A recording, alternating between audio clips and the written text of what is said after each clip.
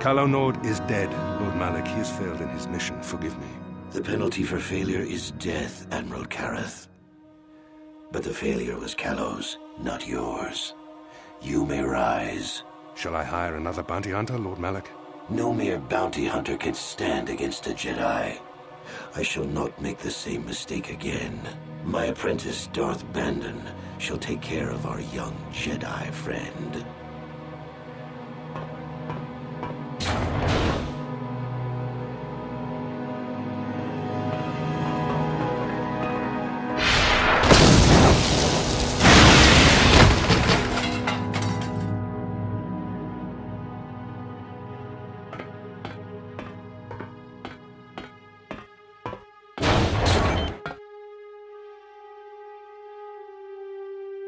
Find Bastila and bring her to me, alive, if possible. As you command, Master.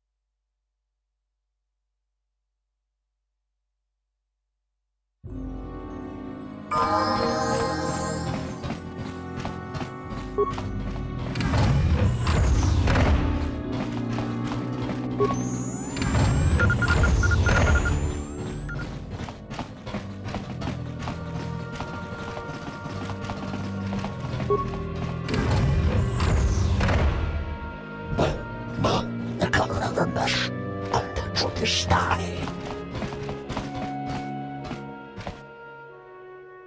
Skronki to pacnimo, chi itakanki channa kilikon. Kimba muli radwanaji, kimba noku nixet abog. Los efforts in our list.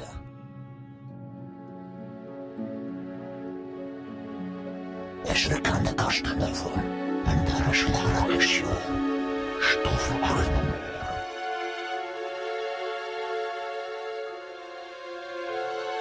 Chua penti, yun patisa, ti chuba ji kotka naga, kingbu mwa muli radwana. Tong itwama ji human act in ikatune, chon muli ra tong pa akat inkutune, chino muli ra ni bubo tong. Los efforts in our list. Israel.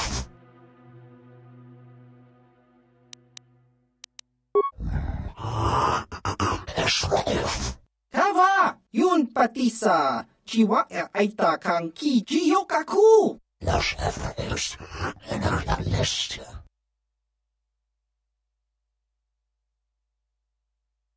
Tong hitwama ag iinkotune.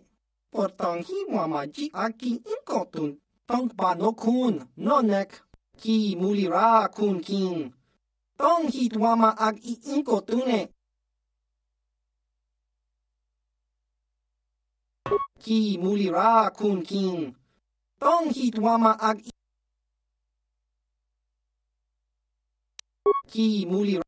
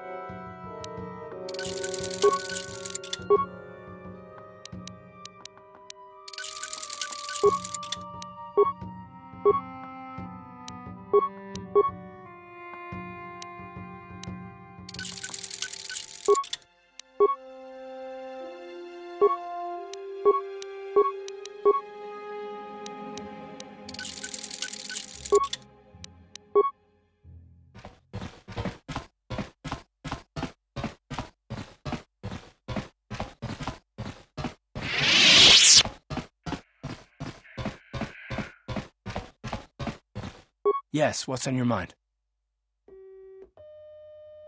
I already told you, he betrayed us all. Well, there is more to it. I'm sure you don't want to hear about it. It's just that I don't talk about it very much, okay? I told you about my homeworld, Telos. 4 years ago, Saul led the Sith fleet there and demanded its surrender. The planet refused, and Saul proceeded to devastate its entire surface. Millions died. I had a wife and a son on Telos. I thought they would be safe there, but my task force arrived too late to be of much help. We didn't have enough medical supplies. The colony was burning and the dying were everywhere. I remember holding my wife and screaming for the medics, but they didn't come in time. Of course not. How could you? I had nothing left after that, really. I devoted myself to the fleet. Hunting Saul was my only purpose. I miss them. And I know killing Saul won't bring them back. And it won't make me happy again, but I have to do it. I don't expect you to understand, but I have to pay him back for what he's done. I have to. It's all I have left.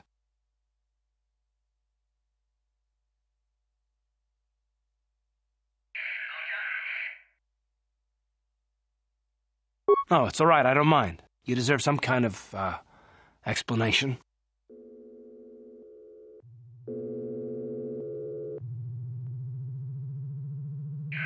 His name was Dustle, and I don't know what happened to him. The colony was a complete ruin, and we never found any trace of him. I made inquiries and followed the reports from Telos for years, but I stopped. Anyway, I hope that answers your questions. Let's continue with what we were doing.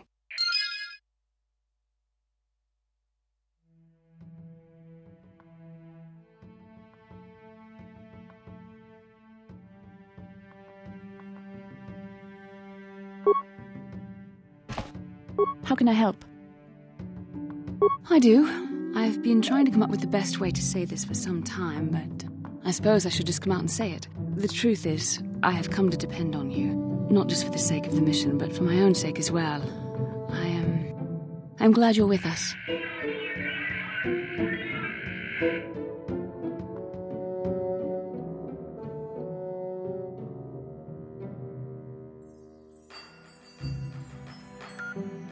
You're teasing me. You know very well what I said.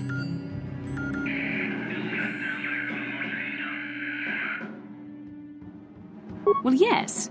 Surely that's not so surprising. No, I'm not. Why must you make this so difficult for me? Can't you just accept a simple compliment?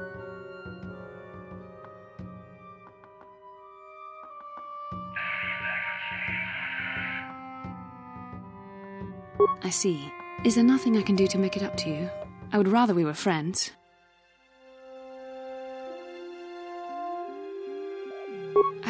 You know I can't feel that way about you. About any man. It isn't permitted. I am a Jedi. I must resist these temptations. But I still want to consider you a friend. We could never be anything more, though. That isn't allowed.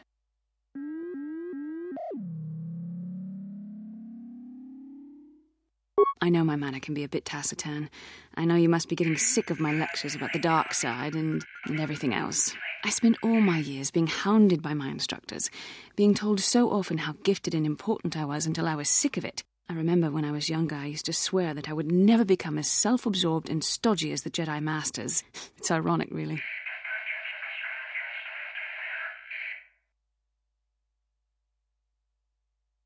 Yes, well, there's no need for you to agree so wholeheartedly. Being controlled has kept everyone around me at an arm's length. Even those like yourself who are most in need of my understanding and compassion. Maybe it's time to change that. You deserve to know how much I respect and admire you. I had to tell you how much I care for you. As a friend, of course.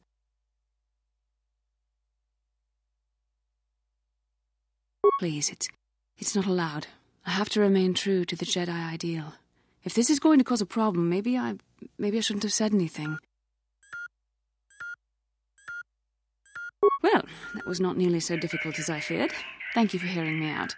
I feel much better. But enough soul-searching for now. We should probably continue on with our mission.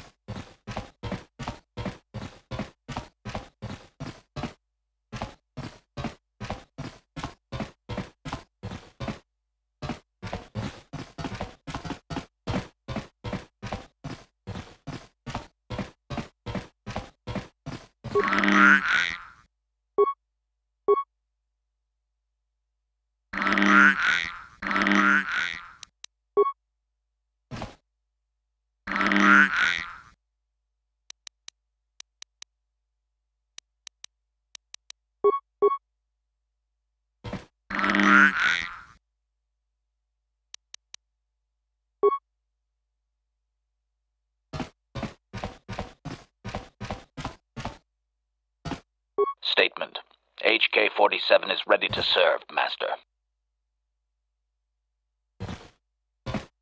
Affirmative. Request. I only ask that you be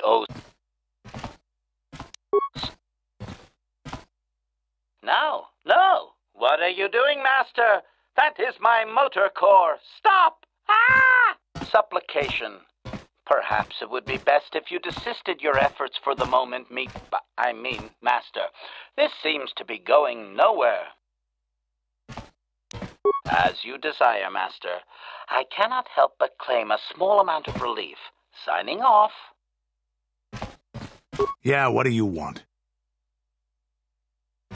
I was one of the best youth warriors in the clan Ordo in my time. No one before me had mastered the power of our basilisk war droids as quickly as I had. Except Mandalore himself, of course. In those days, we were sweeping across the Outer Rim, destroying all who fought us. Young Mandalores would prove themselves in real combat with unknown opponents above 1,000 worlds. Each brought back stories of his achievements. I remember it well, orbiting high above a placid world, its defenses just stirring. As was tradition, I would go ahead of the first wave to find enemies in the thickest fighting. I remember sitting there in my armor, linked directly with the basilisk thrumming beneath me, my heart racing with fear of the coming battle. Every new warrior has to fear to understand how to beat it. You must know that. The doors opened in front of me, and the air was sucked out of the drop bay, scattering crystals of frozen vapor across my path. I can't describe what it feels like to look directly down at a world, falling continuously as you circle it, with barely 15 centimeters of armor plate protecting you. When the magnetic locks disengaged on my droid, I plunged out of the drop bay towards the battle that waited below.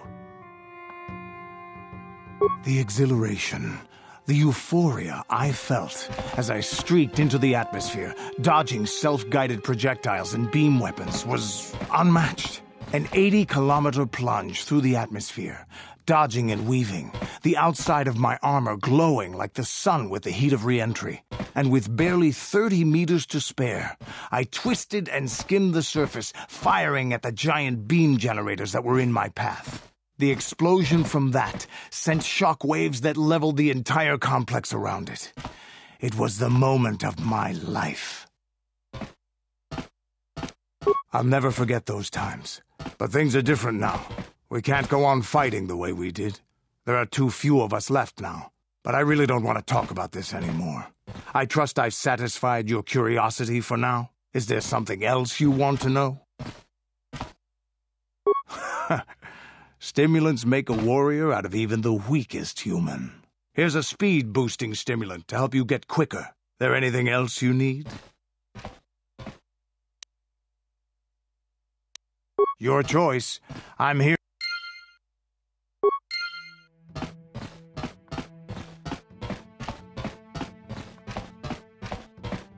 Hey there, what can I do for you? Don't worry. I won't let the search for Griff get in the way of what we're doing. Let's just get back to the task at hand. Is there anything else I can help you with? Okay, have it your way.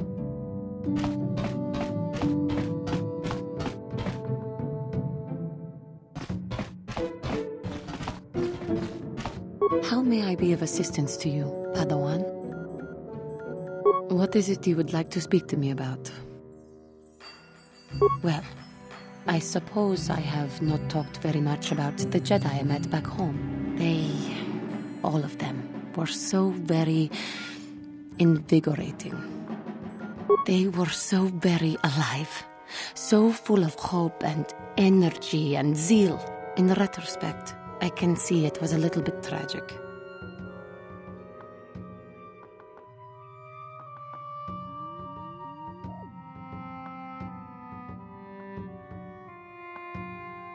Well, yes. These Jedi were going to fight the Mandalorians just after they had invaded. Many of those Jedi perished in the fighting, but to us, they seemed invincible. Especially their leader, who they talked about all the time. Paragons of light and justice, sweeping away all iniquity before them. It was like looking at gods.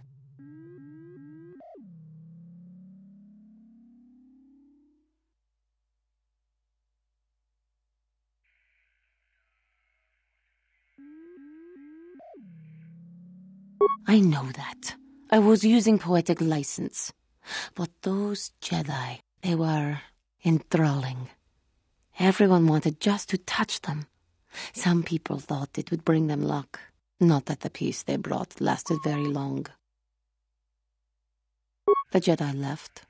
The people grew complacent. Those who had been wronged saw their chance at revenge. And so the cycle continues. The oppressed become the new generation of oppressors. The human oppressed, that is. The non-humans were never treated well in any case. We felt the brunt of both administrations. Of course it was. They took their frustrations and hates out on us because the people they wanted had already fled or were too well protected. But no one looks out for the injustices we suffered. Oh, no. But I am sorry. I should not have outbursts like that.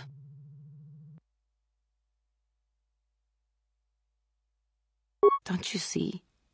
The very fact I mentioned it means it has its influence. Anger can lead to the dark side, and I must be ever careful that I do not fall back into those ways. I thank you for your support. My outburst was uncalled for, but you did not lash back at me. You are a much better Jedi than I, it would seem. But let us not speak more of this now. We should continue on our journey. Perhaps later we will talk again.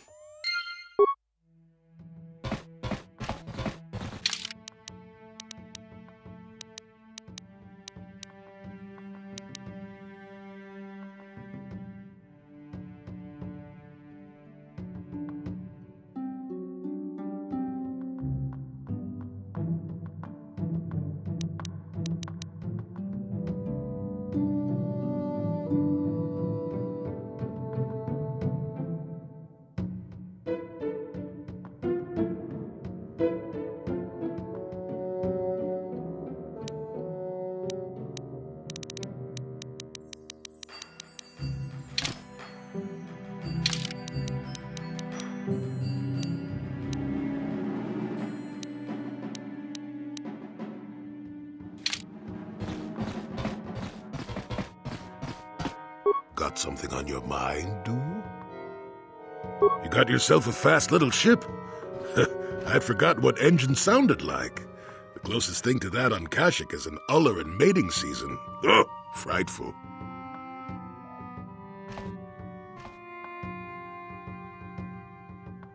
Or it could be for the free food.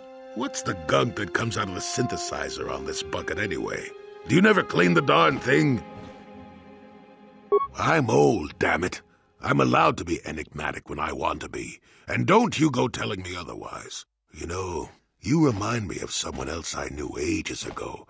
Pleasant enough fellow, great destiny, all of that. Breath like a bantha. Oh, very funny. Is it my fault that some people are so easily annoyed? They're like impatient little children with blasters. Anyway, where was I? Oh, yes, Andor Vex was his name. The Force swirled around him like a hurricane. That's how great his destiny was. No, you wouldn't have. Sometimes swirling force is just swirling force. It gets us old Jedis excited at our age, so we go, ooh, destiny. Well, it turned out that poor Andor believed a wee bit too much in the infallibility of that destiny. That overconfidence turned out to be his downfall.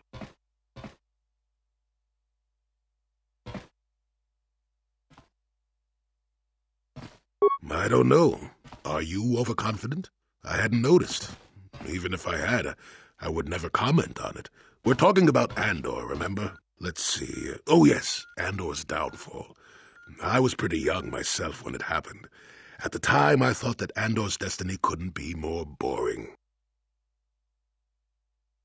Well, let's just say that I was a strapping young lad with a full head of hair, and Coruscant was a small town with a well. I was just about to abandon Andor to whatever the Force intended for him when his ship was overtaken by a Dimian warship. Now, you've probably never heard of the Dimians, but at the time they were a nasty lot led by a nastier overlord named Krat. Tall fellow, big teeth. Krat has us hauled onto the bridge of his ship for questioning, and that's when I knew that Andor's destiny was at hand. Of course he did. Haven't you been listening?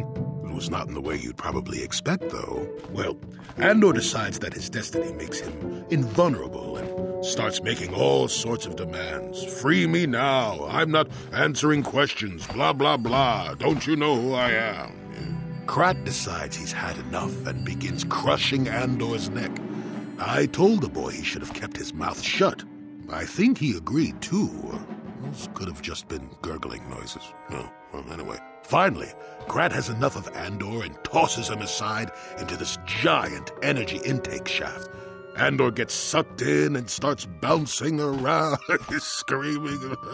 Maybe Andor hit something sensitive on the way down or just didn't agree with the reactor core. Next thing I know, all the ship's alarms are ringing. Everyone panics and I run, barely making it to the ship in time before the explosion. Krat dies horribly, and the Dimians never quite recovered. Changed the political course of the entire sector for centuries to come. I'd call that quite a destiny, wouldn't you?